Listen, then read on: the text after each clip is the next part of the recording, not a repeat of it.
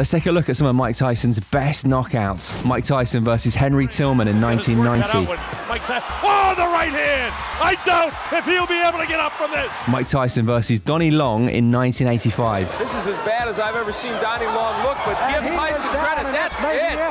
Wow. The left hand puts him down. For a moment, Mike Tyson was taking a beating against Reggie in 1986 until Mike Tyson unloaded one of these. Mike Tyson versus Marvis Frazier in 1986. Uppercut, and Marvis is hurt. Mike Tyson versus Michael Spinks in 1988. Michael Spinks has ever been down in a professional fight.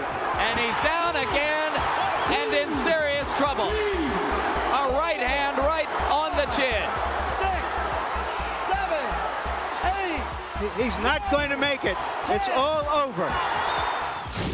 You want more videos? Oh, you better be tapping away all over the screen right now. Subscribe, comment, and like. We keep the videos coming, and there's a few on the screen ready to go right now.